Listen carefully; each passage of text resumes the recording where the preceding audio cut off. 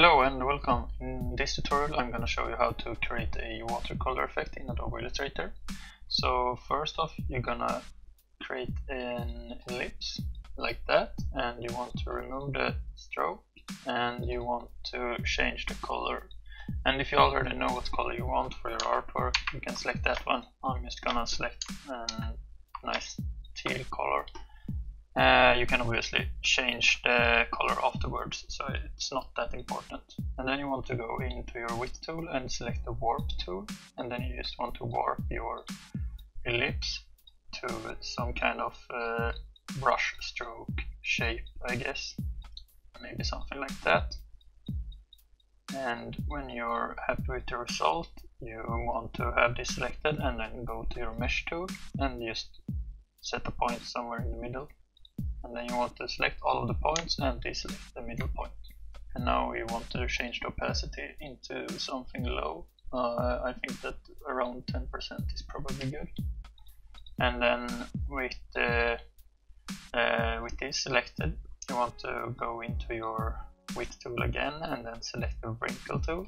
And in here it's important that you have both horizontal and vertical enabled, so I'm just gonna type in 50 on both of them. And then just click and hold on this one, but not too much. So let's just see how this looks. Yeah, this is probably fine, I think. Yeah, like that. And then you want to add a stroke to this, so you can click this icon, add new stroke.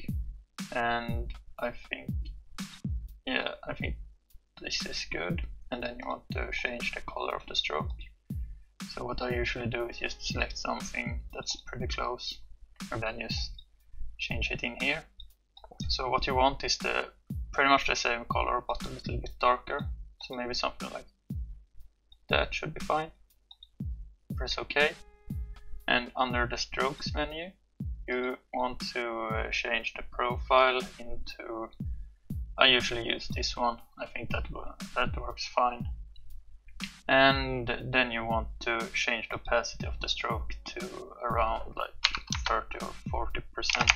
Let's use 40 for this one, like that. And now you want to select the whole shape and then go to Object and Expand Appearance, and then go to Object and Expand again. And now with this selected, you want to go into the Transparency tab and change the blending mode to hard light and opacity to around between 20 and 30%. I find works pretty good. And then with this selected, you want to go into your symbols menu and then create a new symbol and then press OK. And now this should pop up and you can go into your sprayer tool, and with the symbol selected you can use it to spray it. What I like to do is just create a couple in the beginning, and then by clicking and holding, selecting the sizer tool and just making a couple of large ones like this. And then what you can do is just use your spinner tool to rotate them a little bit, like that. Oh, that's maybe too much.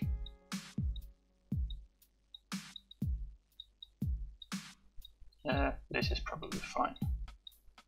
And there's a couple of tools in here, so I'm just gonna go through them from top to bottom. So the first is the shifter tool. You can use this to just move around the different symbols that you have sprayed, like this. And the next one is the Scruncher Tool, which just drags the symbols towards your pointer. And then you have your sizer tool that I have shown you, and the spinner tool that I also showed. And then the stainer tool you can use to change the color of your symbols. So let's just select some darker color, press OK. You can just drag, and the longer you hold, the more it goes towards that color, as you can see here. And what you can do also is hold the Alt key, and this should change the color, like the colorization. So if you just change this to blue, hold the Alt key and then just click, it goes back, but slowly, like that. And then you also have your Scruncher Tool, which changes the opacity of the chosen symbols. And by holding the Alt key and just clicking and holding, the longer you hold, the more opacity the chosen symbol gets, like this. So what I like to do is, after I have created like all these big symbols, I usually want to create another symbol sprayer and just spray a couple more without having the last one selected. A new symbol sprayer, and then just spray a couple of more smaller ones. And in the sizer tool, if you just click and hold, they get bigger, but if you hold your Alt key, they get smaller. So what I usually do is just make a couple of smaller ones on top, and then it's pretty much the same thing as before.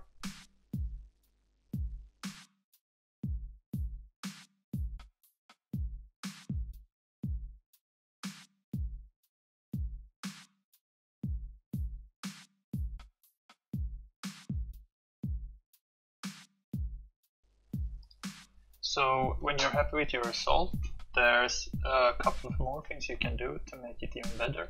So what you can do is just select your symbol set and then go to Object and expand it, and press OK, and then go to Object and expand it again. So now all your symbols have become like objects again. So what you can do now is go back into your Warp tool and then just drag around a little bit, not too much. So this gives it a little bit more random feeling.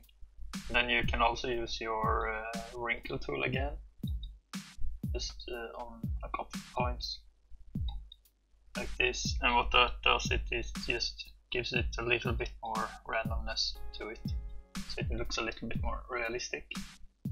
Another thing you can do is there's a couple of other symbols that are provided by Illustrator that you can use to just give it some.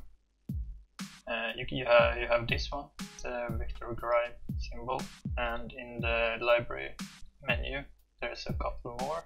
In the grime and vector pack there's a couple of more splatters, and also in the artistic textures there's a few, like I like to use the stipple one, and also there's a couple of splatter ones, and there's the charcoal is also quite nice, and fibers can work sometimes. So let's just add a few of those. So let's start with the stipple ones.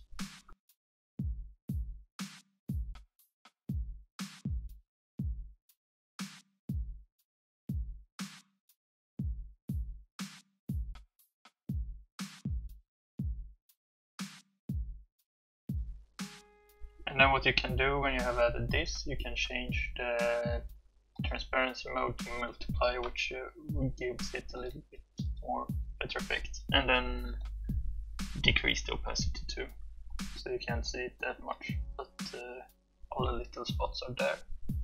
And then let's just do the same thing for one of the splatters. So let's just pick this one.